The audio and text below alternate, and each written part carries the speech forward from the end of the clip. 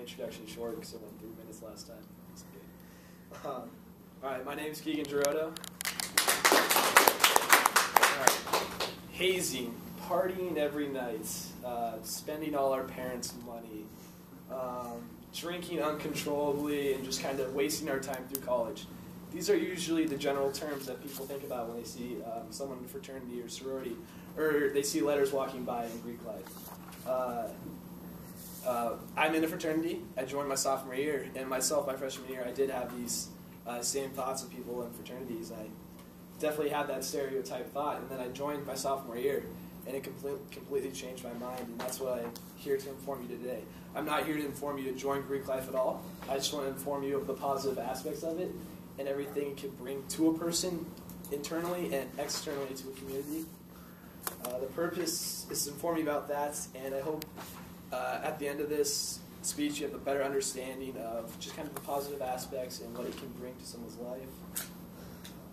The 3 points I'm going to talk about are the skills learned while you're in a fraternity. There's a lot of different things you can learn. The community service aspect, Greeks all around the country make a giant impact. And the social aspect, because that's often the point where everyone kind of abuses Greek life, and I want to show the positives out of that social aspect.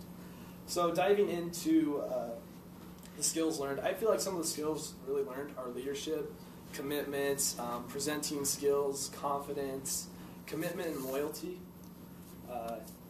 And it's from ECU and Cornell universities. They both did a study on Greek statistics, and out of the 50 largest companies in the U.S., 43 of them are headed by fraternity men, and 85% of Fortune 500 executives belong to a fraternity. And the U.S. Government conducted a survey where they found that 70% of Greek students will end up graduating from college, while 50% of non-Greek students will graduate from college. So when you think of a fraternity or sorority, you think that they're just here to have all this fun. But they actually do care about academics, and this gives you kind of a sense of being in the university and being involved and kind of that aspect to get you through it, and it's something that will get you through it. When I talked about leadership, you can hold multiple positions of leadership in your fraternity. It's kind of like a small organization. And when you hold like an exec role, you can kind of have that experience of leading multiple people and leading a small thing. And presenting. If we think this is nervous, try presenting in a room with 100 beautiful sorority girls. I did that last night. It's very difficult and really nerve-wracking. But kind of transitioning from this, I feel like these are some of the skills that learned that can be translated into work life later on in life. I also want to touch on the community service aspect, which is more community-oriented and not like really towards ourselves. Over $7 million is raised by Greek organizations every year, and this was conducted by that same article by ECU and Cornell. And this was a couple of years ago, so this number keeps increasing year by year. And Greeks are also big volunteers in the community. They volunteer over 10 million hours every year to different efforts. Every fraternity or sorority or Greek organization has a different philanthropy and different people that they serve. My fraternity is Pi Kappa Phi, and I'm going to give you an example of kind of how we do service. I am the Push America leader for my fraternity, so I'm in charge of all our philanthropic efforts and all this. Push America is our organization for, we serve people with disabilities, and we raise awareness and money for this.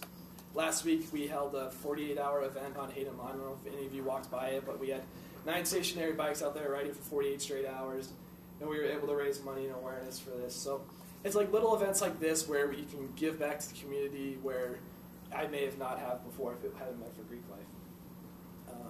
So community aspect is a huge part of Greek life that not many people know about. Only about half the people knew about the community service that Greeks participated in my audience analysis. I also want to talk about the social aspect. That gets abused a ton. People think it's just partying and you're drinking every single night. It's not that way for everyone. And you still do socials and date parties and formals and all that stuff, and that's great.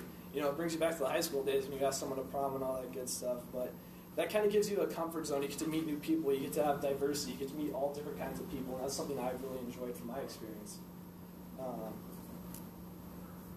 Just the confidence you get when you're meeting all these different people, like, it kind of prepares you for the real world when you're out of college and you're on your own and you have to meet new people, because our networks are going to end after college, and you have to keep these friends throughout, and that can sometimes be very difficult. The Ohio Northern University did an article about this, and the social aspect kind of gets forgotten. You know, I feel like that's where a lot of people grow, whether you're in a fraternity or not. You all hang out with friends, you all go to parties, you all go out on mill, and I feel like that can really help you grow as a person and that type of stuff. My personal example in high school, I was always very shy and kind of reserved, and this has kind of really brought me out of my shell.